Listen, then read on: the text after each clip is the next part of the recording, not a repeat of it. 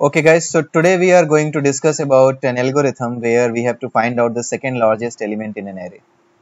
Okay, so what we can do, we are doing like this. I have an array of the elements like this, and then what I am doing first, in the first element, I have taken two variables, first and second. In the first element, what I am doing, I am just putting the first element of the array, and in the second element, I am just putting the second element of the array, but I am putting these two values in such a manner that n first will always be greater than n second, right? So here what I have written, so this is the logic which will follow. So if the element at the 0th index is greater than the element at the first index, then what will happen? I will just put the element at the 0th index in the n first and element at the first index in the n second. But if this is not the case, then I will do the reverse. Right, so I hope this one is clear to you. I am just putting these two elements in n first and n second, but just I am taking care of the fact like n first should contain an element which should contain that value which is greater than n second, right? And these two values are the first two elements of the array.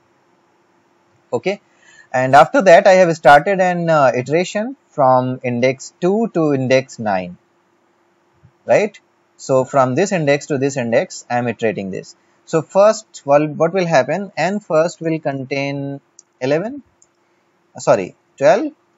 and n second is containing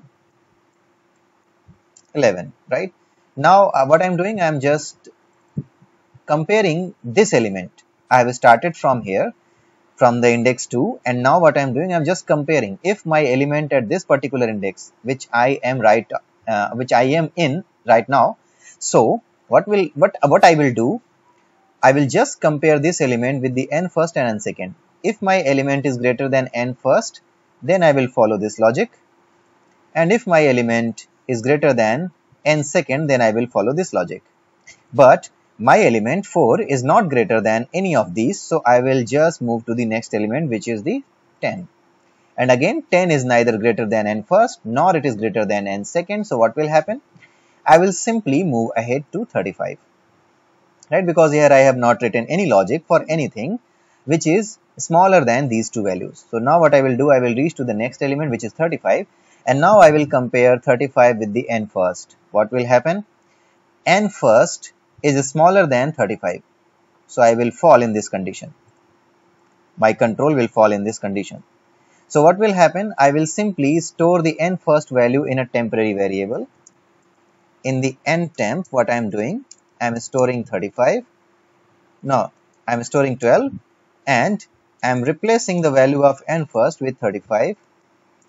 And then what I am doing, since my n first, which was 12, earlier it was 12, my n first was 12. So this was already greater than n second. But now this time n first has become 35. So obviously n second should be replaced with this n temp value, which was earlier the value of n first. So now n second will become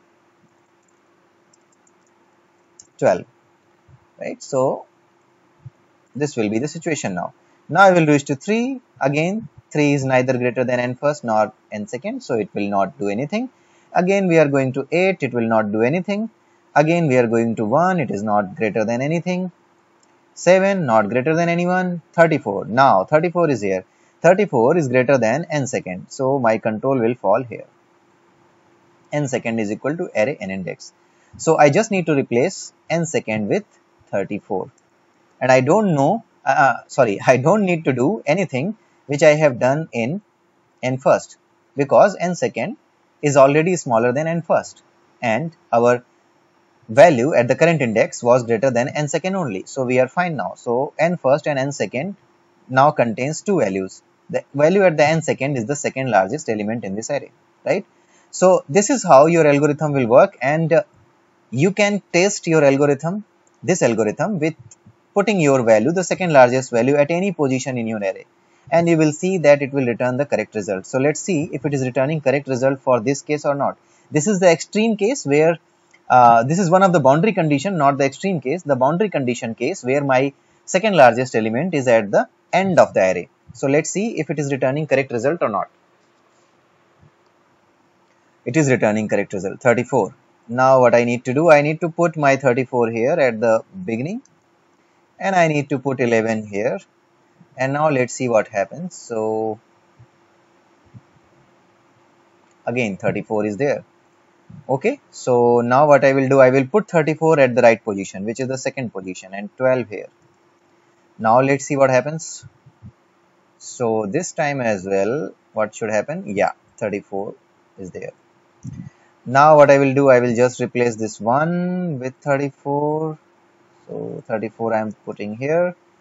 So with this, all the test cases will be executed, which I should execute. Okay. So boundary conditions, value at the correct position already, and value at any position in the array, that all has been tested, and this algorithm is working fine. So you can go with this algorithm. Within a single iteration, you can just find out your second largest element. But what will happen if someone will ask you that you have to find out the seventh largest